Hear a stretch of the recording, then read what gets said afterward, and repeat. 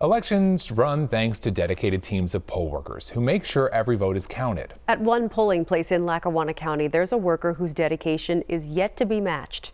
Newswatch 16's Stacey Lang introduces us to her. Just as sure as you can be that Election Day falls on a Tuesday, voters in Troop can be sure they'll see Phyllis Mikulski when they show up to vote. Democrat, yes. Democrat. Thank you.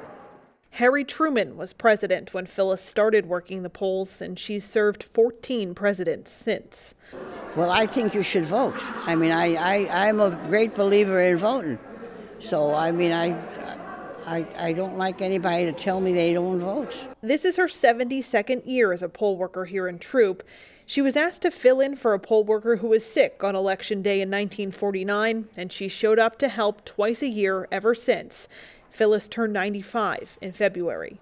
My legs and my knees are bad, but otherwise my mind is sharp. A lot's changed in her 72 years at the polls, but new voting technology doesn't intimidate her. Phyllis has an iPhone and texts her son in Florida every day.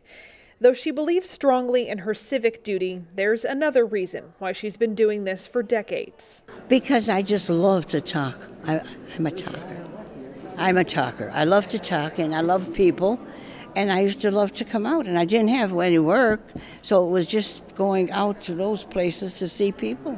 Seeing people in person is a luxury Phyllis has missed this past year.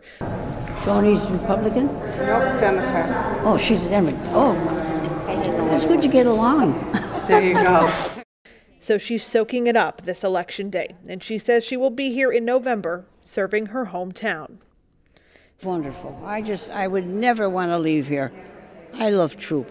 Stacey Lang, Newswatch 16, Lackawanna County.